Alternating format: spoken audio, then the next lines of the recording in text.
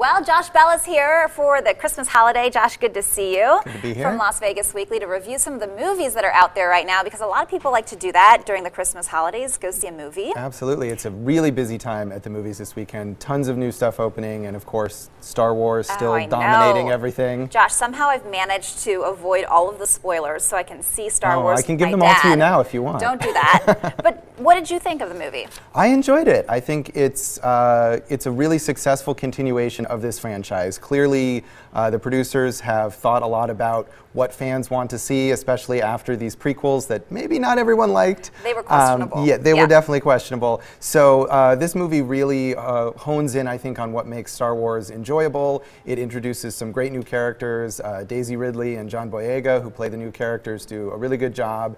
And of course, it brings back a ton of nostalgia, maybe a little too much nostalgia at times, but overall the balance is good. It's exciting, it's entertaining. Several people, or many people, I think, have seen it multiple times already. Yeah. And if you missed it, it's a good time to go see it this weekend. All right, so let's move on, because so many people have seen Star Wars, and let's talk about some other ones that are out there.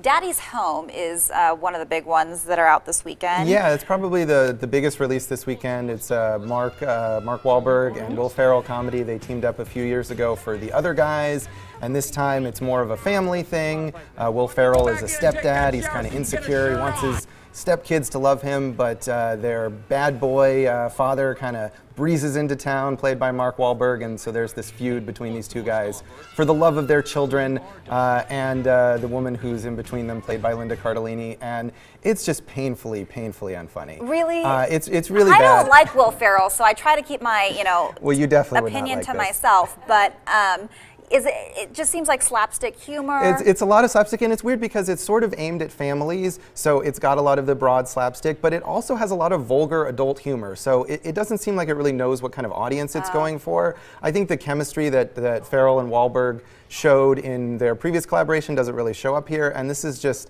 I would not recommend seeing this. With so many other options this weekend, I would not recommend this Especially one. probably sounds like not with the kids. Yeah.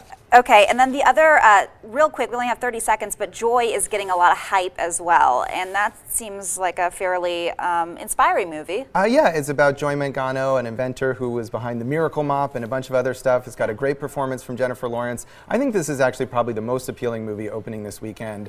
It's kind of offbeat, but it tells, as you said, a sort of inspiring true story. Does it in an entertaining and unconventional way, and has some really good performances in it. And Jennifer Lawrence certainly has a big following these days. Yes. Josh, good to see you. Thanks for having me. Happy holidays, You Merry too. Christmas if you celebrate, and we'll see you soon. Sounds good. All right, we're going to be right back here on Midday. Stay with us.